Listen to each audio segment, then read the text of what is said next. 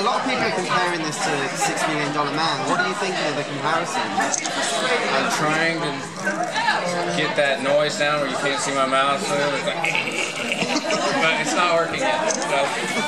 No, it's a good comparison in this way. It deals with human enhancement. Though that was really a fantasy back then, that is a reality today. There's a guy at MIT developing prosthetic limbs that are better than our own, and that are stronger, faster than our own.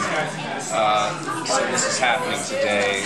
There are neuro-implanted chips which can help a quadriplegic use their wheelchair and guide it with their mind and impulses. This is real. This is happening today.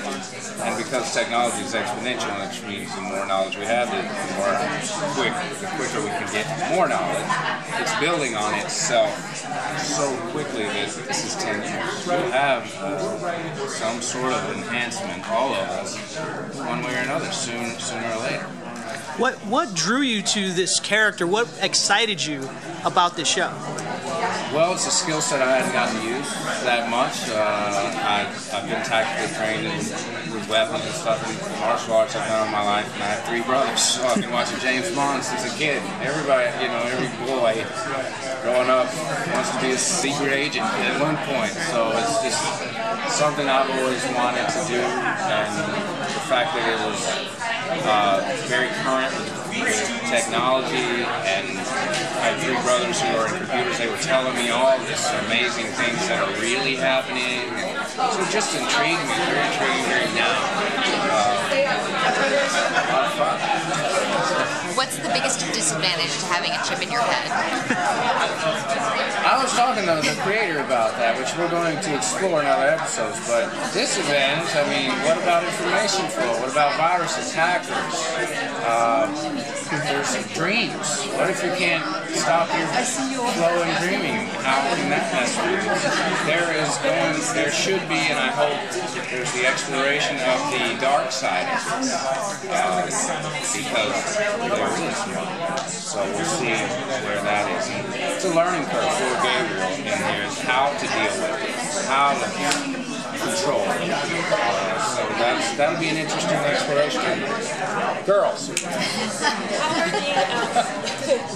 How's the action scenes for everybody? I know you guys are running around every episode. You gotta work out. Me getting up from my desk, walking out down the hallway. That was my big action scene. She's Walking so around. tactical at that, I couldn't believe it. Those high-heel Jimmy Choo shoes. That was On a cement floor. That was more exhausting than all the action I've done. Anyway, I can't really comment. I didn't do it, but aren't they amazing? Yeah, they look. I just, for some reason, the first time I saw the pilot, in the fight scene that I have, I did that myself, and then this time watching it, we snuck in and watched it with everybody, my hair was in my face, and I was like, it looks like I have a stunt double, you can't even tell that it's me! So it was me, just to clarify. I love that. Night. She's very good. I have a question about when Gabriel is processing information, the audience sees his visual representation of it. When you guys are working in those scenes where he's processing and we're seeing that, how difficult is that for you guys? What are you looking at? Is it green screen or?